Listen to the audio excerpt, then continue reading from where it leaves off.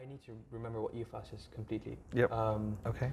Tell me what the letters mean. What does UFAST stand for? So UFAST, I mean, the idea, I learned this from Edward de Bono, you know, give things names and then people have got something concrete rather than just say, oh, you need to learn things quickly. So if you're coming up with a process for learning things quickly, it makes sense to try and get something about speed or accelerated learning in there.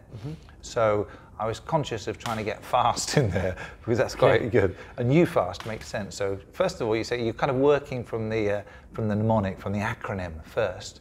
And interesting. Say, yeah, well, it's almost like starting from the end and say, what do I want to be able to, I want to be able to produce something. I don't want to just do something and then find out, oh, I can sort of botch it together to come up with something that people can remember. Yeah. So I worked backwards and thought, oh, UFAST. Now, I knew it was a 5-stage process. It had to be anyway. And the U stands for unpack. The F is like the fundamentals, the facts of the thing. Then the A is for analogies.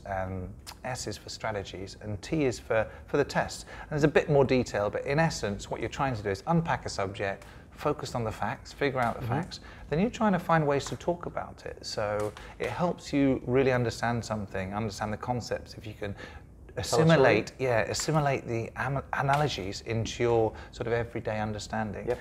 And then you've got the strategies that you need to be able to master the subject. And then finally, you know, you've got a test to see if there's any truth to what you've managed to do, which, and that's the UFAST. It's nice and easy. Amazing. And it's easy to remember, right? Yeah.